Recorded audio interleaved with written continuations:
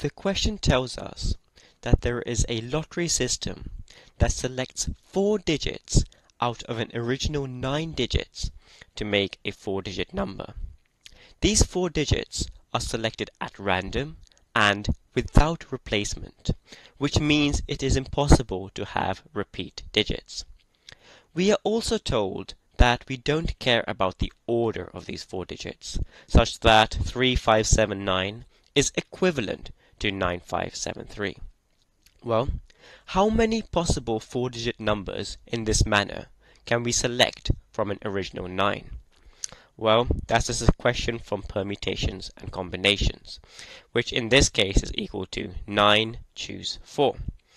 For those of you who are unfamiliar with the C notation, NCR in general means n factorial divided by r factorial multiplied by n minus r factorial.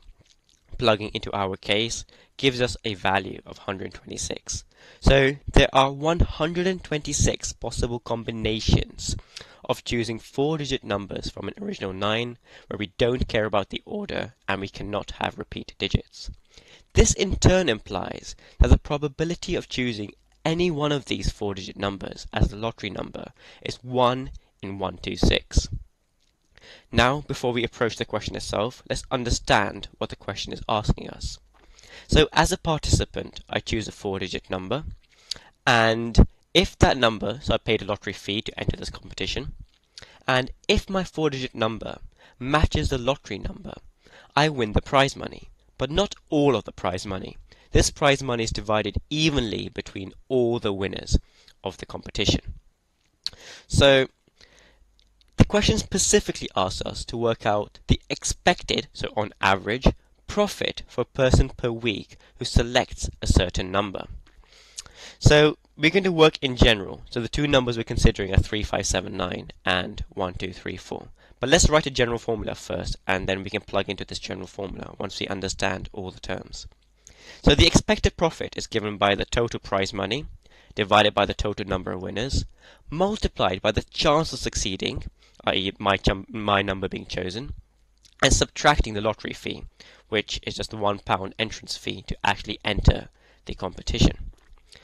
And the total winners itself is equivalent to the total number of participants in the competition multiplied by the winner rate, i.e. how many people chose that winning number from the lottery system.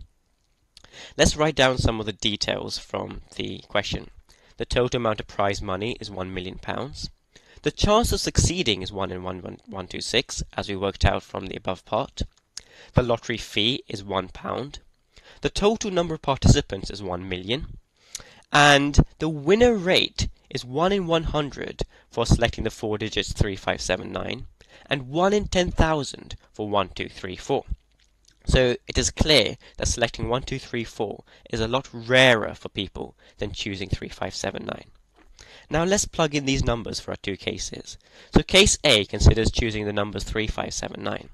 So putting the numbers into that formula gives us a value of negative 21 pence. So on average, a person will lose 21 pence every week by choosing 3579 as their 4-digit number. In contrast, if someone was to choose 1234 repeatedly, so that they are a 1234 person, their expected profit can be calculated to be £78.37, which is quite an income. So the final part of the question asks us, is there a strategy or is there some skill in this game when we choose a lottery number? Well, the short answer is kind of.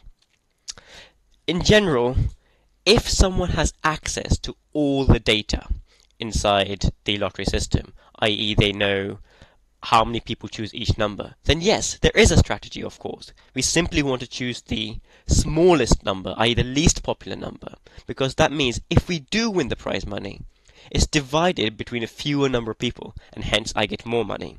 And the probability of choosing any number is equal.